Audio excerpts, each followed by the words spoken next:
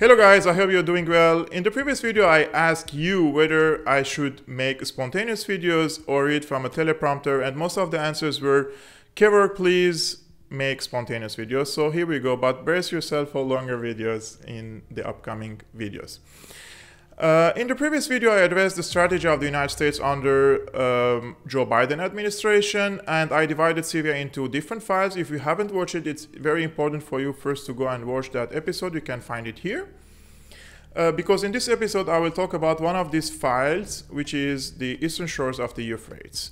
In this eastern shores of the Euphrates, the United States has over 2,000 soldiers, occupation forces, and they have different posts.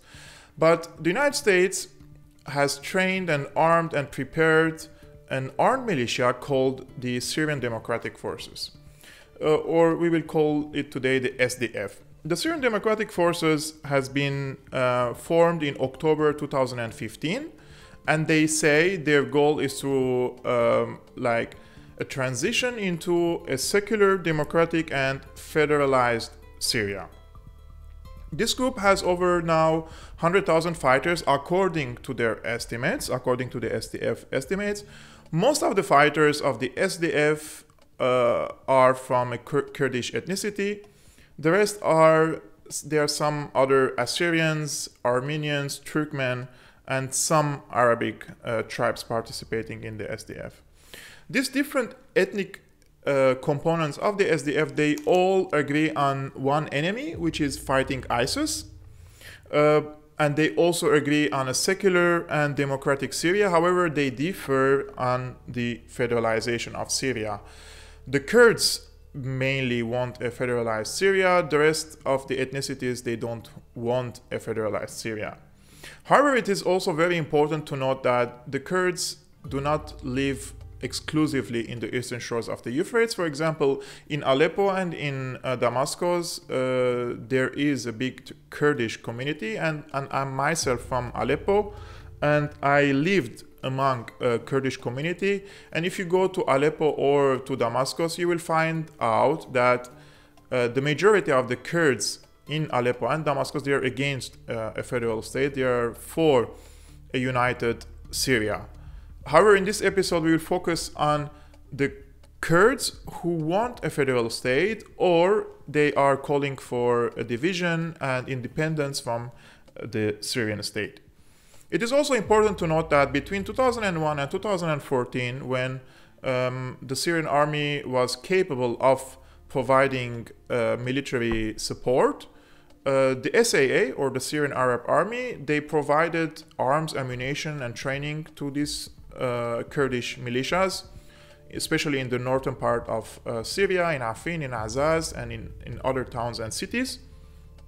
However, after 2014, when this ISIS, al-Nusra, FSA, Free Syrian Army, they were advancing, and the Syrian army was incapable of providing more support to the Kurdish militias, the Syrian army started to withdraw from certain areas, and 70% of Syria was occupied by ISIS, al-Nusra, and other terrorist organizations in September, October 2015, for example. So when the Syrian army was incapable of providing aid to the Kurdish militias in order for them to fight against the terrorists, the United States used these circumstances, exploited it well, and stepped in and filled the vacuum of the Syrian army and started supporting the YPG, or the Kurdish militias. However, the Americans told the Kurds, like, look, Turkey considers you a terrorist organization as a YPG, so you have to change your name or rebrand yourself. So the Kurds came with this beautiful name, Syrian Democratic Forces. Even there is an American general says this was so beautiful to add the democracy in the middle of this brand in order to give the impression that they are democratic. So it is a rebranded YPG under an SDF, or the Syrian Democratic Forces group. So most of the SDF fighters are located, or their spots are in the eastern shores of the Euphrates. And in this part of Syria, this part of Syria is very rich of oil, wheat, and water. So these Kurdish militias, or let's call them the separatists, are controlling Syria's most of wheat, 50% of Syria's oil and gas resources or refineries, and also water. But the Kurds in the eastern shores of the Euphrates consist of 30% of the overall population there. So 70% are either Arabic clans, tribes, Armenians, Assyrians, Syriacs, Turkmens, and many other ethnicities, religions, religious sects. So if the Kurds in Syria are between 1.5 million and 2 million people, not all of them live in the eastern shores of the Euphrates. We don't have an exact estimation. Maybe let's say 1 million of them live there, maybe even less, we don't know. But even within this small number of people, they consist of only 30%. So it's really like this strong army of fighters are controlling most of Syria's natural resources, plus they are a minority in that area. If we see the estimates of the Kurds, they consist of 10% of Syria. So I don't know, maybe 7 or 8% of them live in the eastern shores of the Euphrates. I'm not really sure because we don't have, as I mentioned, an exact estimates or official estimates. So the Syrian army or the Syrian government and the Kurds, they're not really enemies.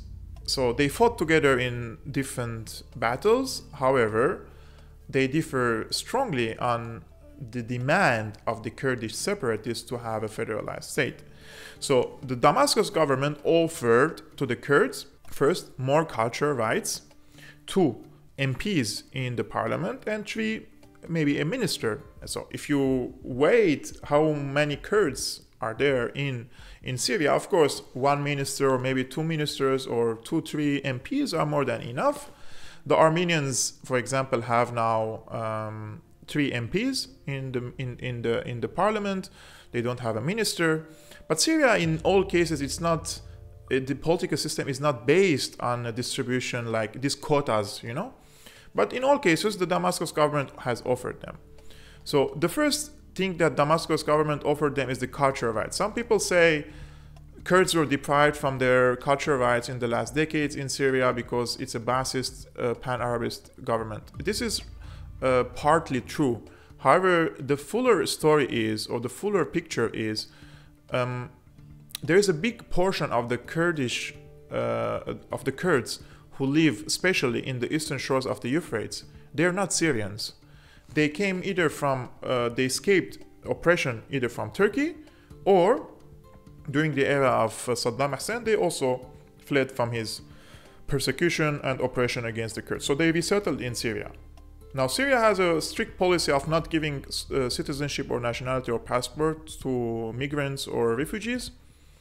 For example, for the Palestinians, they don't have a Syrian nationality or passport because Syria believes in the right of return for the Palestinians. So if you give them the Syrian nationality, you give them full rights, like they can work, they can study for free in Syria, they have a health care, everything, except for a nationality, because Syria wants them to return into their homes in Palestine. The second is the Kurds. So Syria also knows that some of these Kurds who fled in Syria from Turkey or from Iraq, they have separatist tendencies, and now we are seeing it clearly in Syria.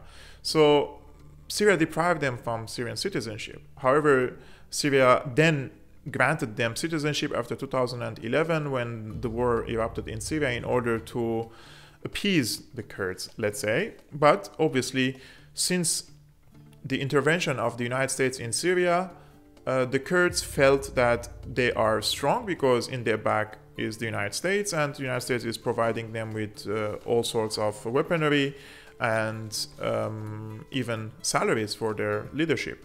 So the Kurds refuse the offer of the Syrian government, and they say, we want federalism and 2 decentralized political and economic systems. So 10% of Syria, which consists of the Kurds, they live in not all of them, but part of them live in 30%, or they want 30% of Syria and Syria's most of natural resources. It's, in my opinion, this is ridiculous because, of course, the distribution of the wealth or natural resource should be on all Syrians and not like on the Kurds, like 50%. Imagine that you have 50% of your oil is going to one component of your society, which consists of 10% of your entire population, and the rest 50% to the 90% of the people. Does it make sense for you? I don't know. For me, it doesn't make any sense. Huh? So the Kurds are using, or the separatists from the Kurds are using the US support in order to create a de facto state in the eastern shore of the Euphrates based on the Kurdish ethnicity. Some people will, of course, disagree with me, but if you follow the situation underground, you will realize that, of course, the leadership of the SDF is Kurdish. They're from the YPG. The forces underground who are controlling most of the resources are from the Kurdish ethnicity. They are forcing the schools of the Armenians, of the Assyrians, to adopt Kurdish curriculum, for example. This is a sort of oppression against these people. And they are keeping the oil for themselves or selling it outside of Syria, and they're financing some of the revenues of this oil. They're financing the US occupation forces in Syria. So what's happening is, like 2 weeks ago, the Kurdish separatists, they besieged a few neighborhoods in Hasake and Kamishli. These areas are 95% in the hands of the Kurds, but there is like small enclaves of neighborhoods that belong to the Syrian government, and in these areas the people are loyal to the Syrian government. So the Kurdish separatists besiege these areas. They are banning food, wheat, water, electricity, fuel, etc. to the people. So there is a growing, let's say, negative feelings, sentiments among the people against these Kurdish separatists. And worse still is a clash has happened between the Syrian side and the Kurdish side, and the one a Syrian person or a man died yesterday during this conflict. But in my opinion, this is mostly instigated by the United States now in order to create an enclave state or an island state, mostly consists of the Kurds, and those who are pro-government, you need to kick them out. So it's some sort of an ethnic cleansing, but without really killing or slaughtering these people. But when you deprive them from food, medicine, water, wheat, etc., of course you're telling them leave. So you're telling them to leave. So in my opinion, ethnic cleansing is not only when you ethnically cleanse people like the Ottomans did to the Armenians, but also through deportation or to forcing them to resettle into other geographies, into other areas in Syria. So what the Kurds are doing, they're creating an island state with growing enmity with the neighborhood. They are in bad terms with Turkey, and now they are making creating hostilities with other communities in Syria. So the question is, what if the United States withdraws from these areas? Do you think the United States will stay forever? No. The United States doesn't have a strategic interest to stay forever in Syria, and the United States is incapable of creating an island state based on Kurdish separatists who are a minority in that area unless they ethnically cleanse 70% of the people there. So in my opinion, this is really not realistic, and what the leadership of the Kurdish separatists are doing is suicidal for the Kurds themselves in the first place by creating these hostilities with the neighborhood, especially with the Syrians, Arabs, Assyrians, Armenians, etc. Only 2 days ago, I have read the article of the former ambassador of the United States to Syria, Robert Ford, and he clearly calls this Kurdish region as, or the eastern shores of the Euphrates, of a baby state for the United States. So it's pretty clear that this is a US-backed enclave or an island in Syria in order to first federalize Syria, decentralize Syria. Decentralization in a country like Syria that has over 22 ethnicities and religious sects is a preparation for a division. Anyone with basic sanity or understanding of Syria knows that federalization is a prephase for division, and this is what Israel wants from Syria. This is a historic demand of Israel in Syria to divide Syria into ethnic and religious lines, which will give legitimacy to Israel to declare itself as, or give legitimacy to its already declared the Jewish state in Israel. So in my opinion, what the Kurds are doing is, or the separatists from the Kurds are doing, is suicidal, and they are pushing themselves first into antagonism against a bigger portion of the Syrians. So in my opinion, first they have to help themselves by distancing themselves from the Americans, because the Americans have no future in Syria, and therefore they will have to face the repercussions of their actions now. But I want to close up this episode with just one idea that came into my mind also the other day. I wrote it on Twitter. The so-called left in Europe and the United States, they are very romantic towards this the Kurdish cause, and they have these fantasies for female Kurdish fighters, etc., etc. So only this week we have seen a picture of one of the female fighters shooting on civilians in Hasakeh. So will the so-called left, socialist left in in Europe and the United States condemn this? I doubt.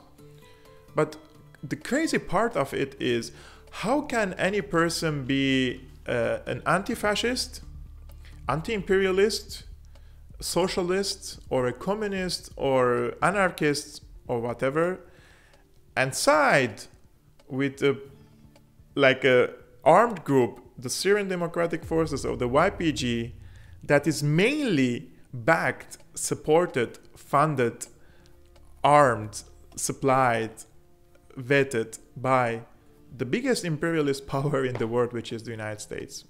So in your opinion, what's the explanation of this? Please let me know in the comments below, because I would like to read your opinions as well. And if you're new to my channel, I invite you to subscribe, and also you can support my channel by simply going to Patreon. You can find the link in the description below, and you can become my patron and buy me a coffee per month, or a coffee and the cookies per month, which really helps me a lot in order to stay independent and deliver to you information from Syria and also in the region, and give you my commentary and opinion regarding these geopolitical issues. So I've been your host, Kevork Almassian, and see you next time.